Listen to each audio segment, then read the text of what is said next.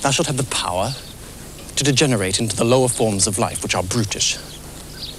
Thou shalt have the power, out of thy soul's judgment, to be reborn into the higher forms, which are divine.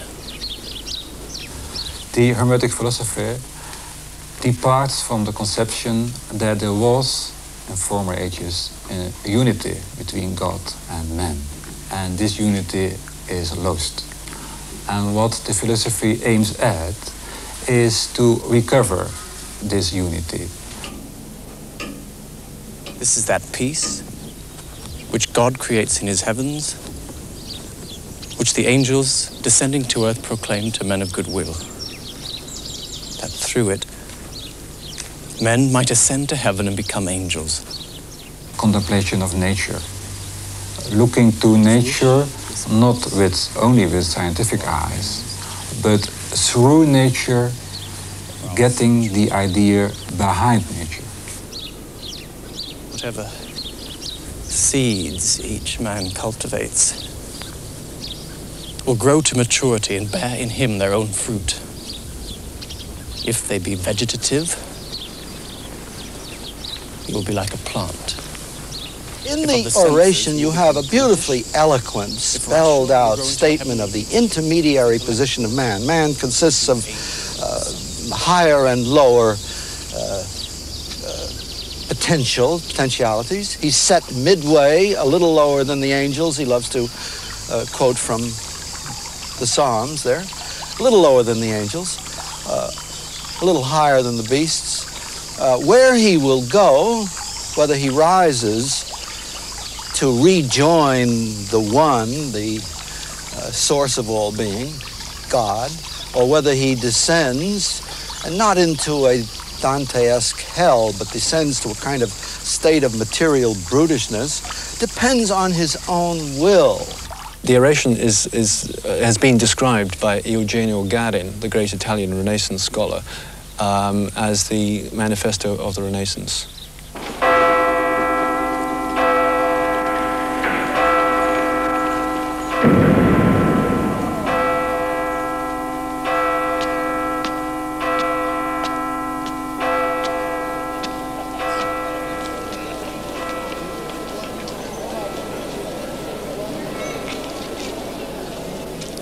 I have read in the records of the Arabians, Reverend Fathers, that Abdallah the Saracen, when questioned as to what on this stage of the world, as it were, could be seen to be most worthy of wonder, replied, "There is nothing to be seen more wonderful than man."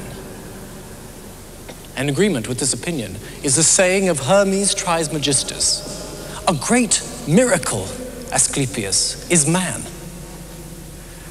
At last, it seems to me, I have come to understand why man is the most fortunate of creatures and consequently worthy of all admiration, and what precisely is that rank which is his lot in the universal chain of being, a rank to be envied not only by brutes but even by the stars and by minds beyond this world. The best of artisans, the creative powers, addressed man thus: "The nature of all other beings is limited and constrained within the bounds of laws prescribed by us.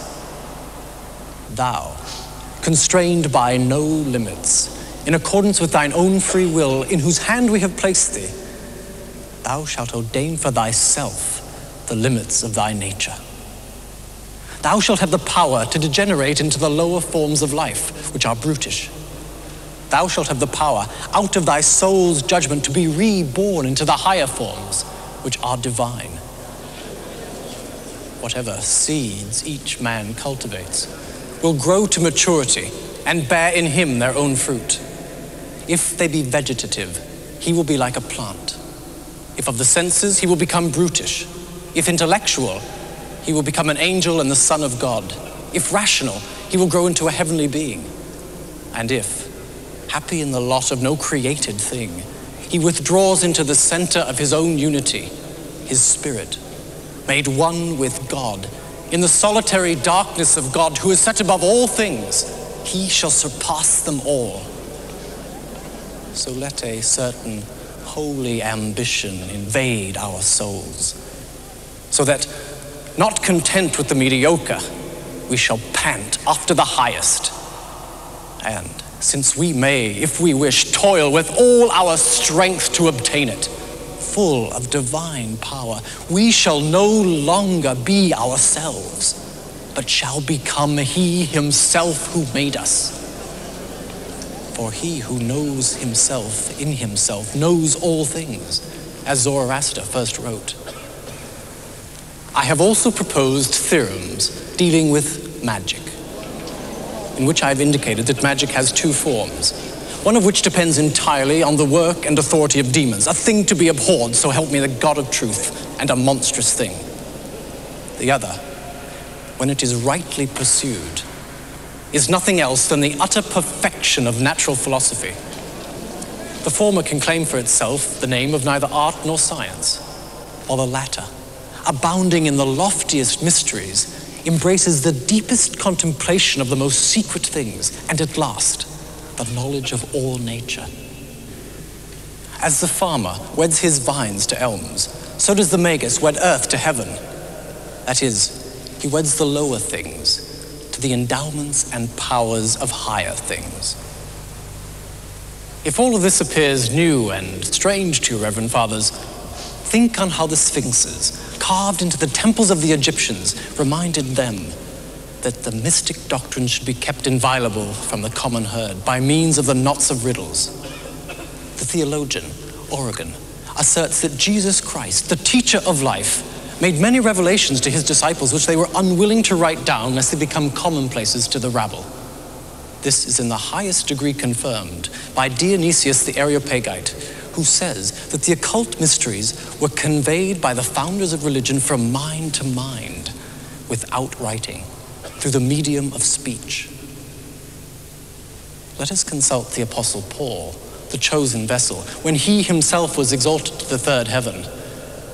He will answer, according to the secret interpretations of Dionysius, that he saw the cherubim being purified, then being illuminated, and at last being made perfect. When we have been so soothingly called, so kindly urged, we shall with winged feet fly up like earthly Mercuries to the embraces of our Blessed Mother, and enjoy that wished-for peace, most holy peace, indivisible bond, in one accord, with the friendship through which all rational souls not only shall come into harmony with the one mind, which is above all minds, but shall, in some ineffable way, become altogether one. This is that peace which God creates in his heavens, which angels descending to earth proclaim to men of goodwill, that through it men might ascend to heaven and become angels. Let us wish this peace for our friends, for our century.